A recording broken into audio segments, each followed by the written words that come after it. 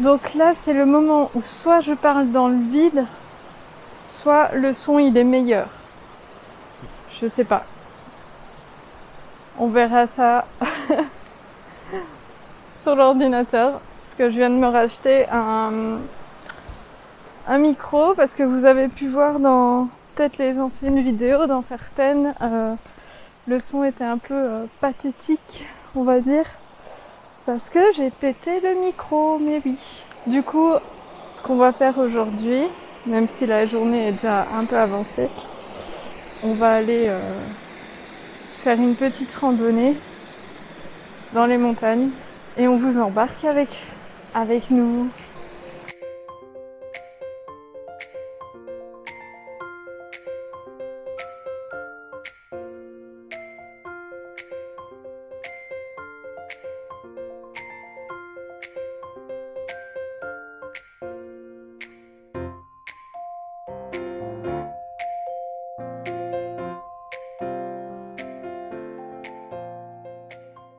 Attends, regarde ce qu'on peut voir comme animaux. Oh, what? Il y a des écureuils noirs, c'est quoi ça? Il y a des petits écureuils noirs. C'est trop mignon. Et des normaux. Des pivers. Oh, j'aime bien ça. Je t'avais dit qu'il y avait des cochons. Là, il y a des cochons. Je t'avais dit qu'il y avait des sangliers dans la montagne. Et je sais qu'il y a peut-être des ours aussi. Des ours? Non, je te jure. Ils auraient mis des ours. Non, je te jure que c'est possible. C'est pas moi qui l'ai dit, c'est Baek Hyun-jun, donc voilà. Ben, je sais pas. Ben, j'espère pas. Ce serait m'a pris pour une andouille. Je pensais vraiment que c'était fini la saison des cerisiers. Ben, je pense que ça, c'est une autre variété parce que c'est plus rose encore. Trop beau.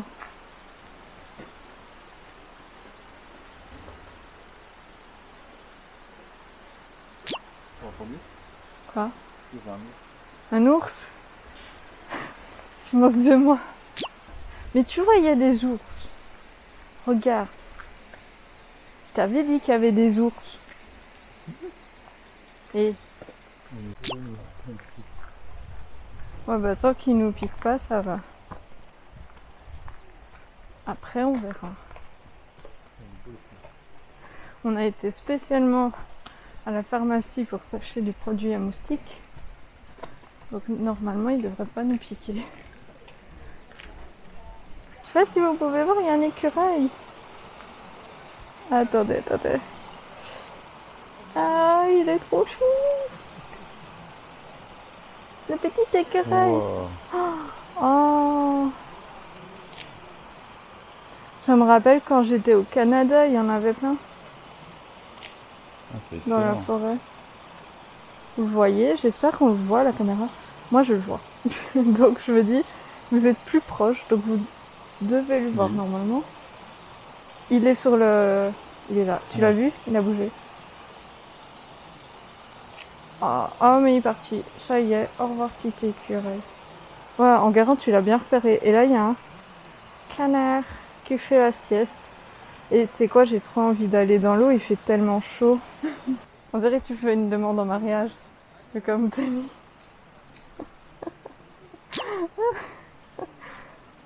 serait marrant, c'est que les gens sont... Une demande en mariage. Non. Désolé. Je suis trop content, j'ai réussi à avoir des photos des écureuils. Du écureuil? Du écureuil. Du écureuil.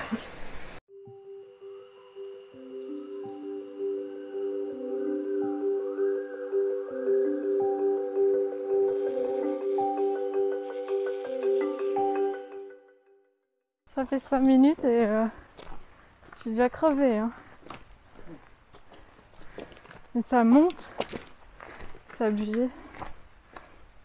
Peut-être pas des escaliers, mais... Ouais, c'est pas des escaliers, mais c'est des rochers, c'est pire. Bilan après 5 minutes de marche. On se fait bouffer par les moustiques. Et j'ai très chaud. Du coup, on en a remis. Je pense que la bouteille sera finie en 5 minutes. Franchement, c'est un peu abusé. Il y a beaucoup de bestioles. Mais le truc, c'est que c'est des bestioles qu'on connaît pas, du coup, on a peur. On est en mode, waouh, c'est quoi ce truc? Il y a un truc qui nous a attaqué tout à l'heure, on disait, waouh. J'ai pris la bonbonne, j'ai fait pfff. Bon, sinon, ça va en vrai. Mais. Aïe, je vais me tordre le pied. T'imagines, on se tord le pied. On fait quoi? En plus, demain, Enguerrand, il a quelque chose à faire. Hein? Non. Non. Mais ça, vous verrez dans une prochaine vidéo. Je vais pas le dire maintenant. Vous verrez bien. Ça commence par T.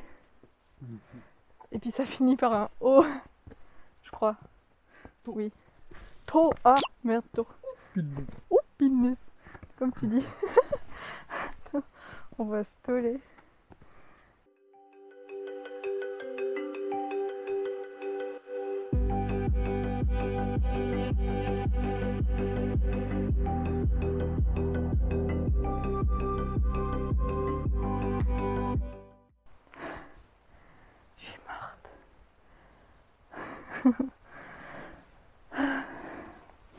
C'est dur parce que il y a des cailloux.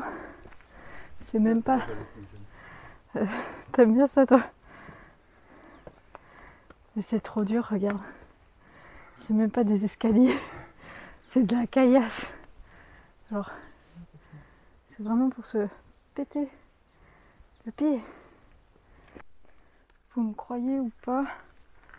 Et on vient de croiser des Coréens.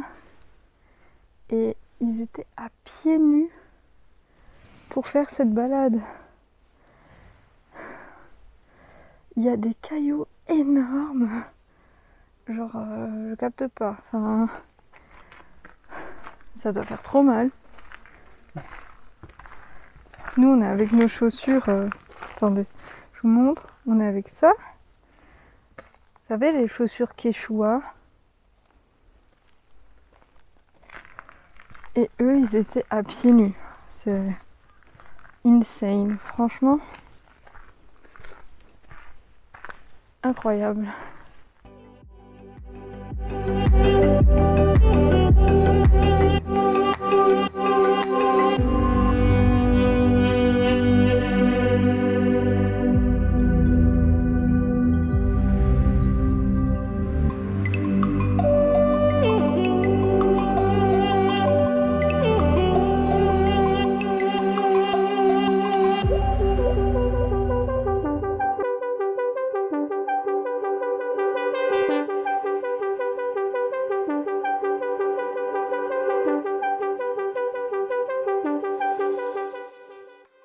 Les amis, genre,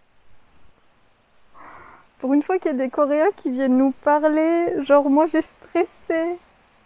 Et en gros, enfin je vous explique, il y a Enguerrand qui était en train de faire des photos. Et il y a une Coréenne qui dit, qui vient, et elle dit, oh, qu'est-ce que tu fais? Et genre, sur le moment, j'avais pas compris directement. Pourtant, hein, pas comme si j'étudiais le coréen tous les jours. Ouais, ça sert à quelque chose, franchement.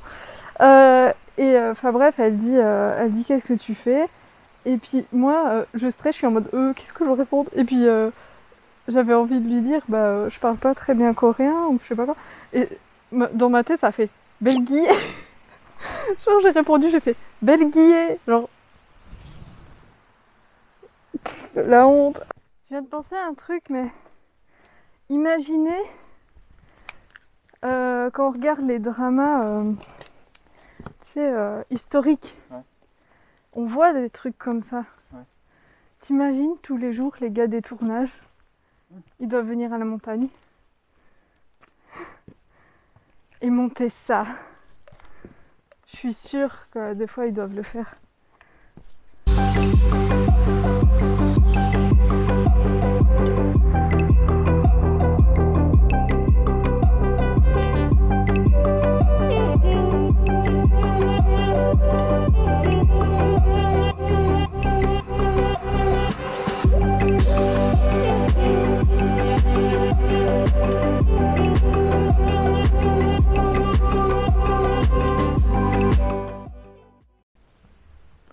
surtout Séoul.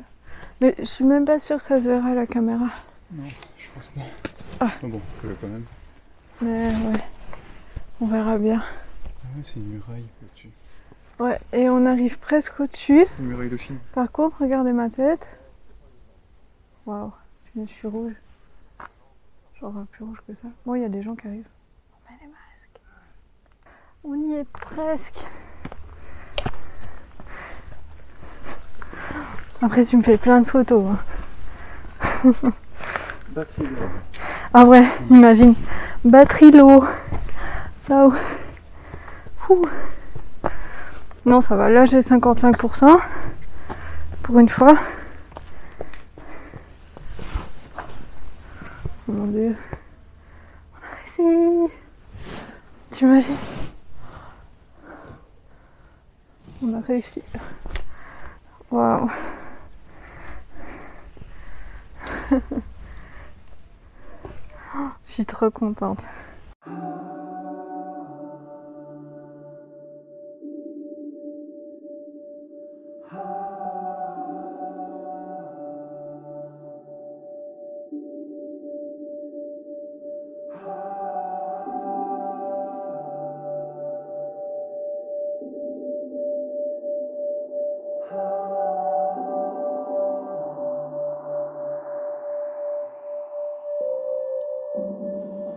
Now I'm drifting far away, leaving ripples in my wake, searching answers that I don't know. But I won't go back this time. Thoughts will guide my way, asking questions that I don't know. But I know this is not how I go. Broken dreams still follow, the stories that I tell. Bon, on a réussi à aller sur notre muraille. Enfin, on l'a trouvé. Ah, je vais me péter la tête. Et comment dire, je suis déjà morte. Bon, là la nuit elle tombe, donc on va vite rentrer. Mais t'es sûr que c'est par là? Donc, regarde, on a à peine avancé, je suis déjà dans le bon. Ok. Bon bah, on est go. Si on se voit plus, C'est qu'on est mort. c'est qu'on est mort. Si la vidéo est pas postée, C'est qu'on est mort. c'est qu'on est mort. Ah ouais, je crois qu'on va mourir en fait. C'était pas des blagues.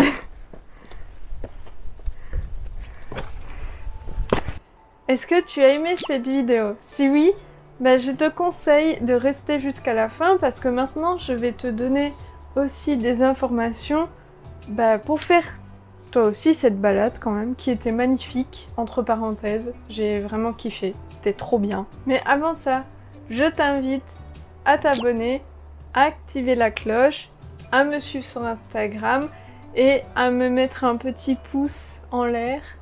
Ça fait toujours plaisir. Il faut savoir que cette montagne s'appelle Bukhansan. C'est une montagne qui est située au nord de Séoul. Donc d'après l'application, on a gravi 542 mètres. Alors c'est pas une vidéo sponsorisée, mais en fait on a juste trouvé une appli qui était sympa, qui s'appelle All Trail il me semble. Maintenant je vais vous partager mes petites astuces. Enfin, quand je dis petites astuces, c'est pas vraiment des astuces, c'est juste des conseils que j'aurais à vous donner. Parce que pendant la balade, je me suis dit « Oh mince, j'ai pas ça, oh mince, j'aurais dû prendre ça, etc. » Donc durant la balade, premièrement, comme vous avez pu le voir, je vous ai pas filmé la descente en fait de la montagne parce que c'était, désolée, je vais dire casse-tête, hein, pour pas dire un gros mot, mais vraiment c'était galère. Pour ça, pour vous éviter que ça soit galère, je vous conseille de prendre des bâtons de marche. Moi je pense que pour la prochaine fois je vais aller en acheter parce que la descente était très raide, les cailloux ne tenaient pas en place. Ça nous est arrivé de marcher sur des cailloux qui étaient censés tenir et il a fini par lâcher et puis fini sa course en bas avant nous. Donc non, franchement c'était vraiment galère à ce niveau-là. Je vous conseille vraiment de vous prendre des bâtons de marche avec.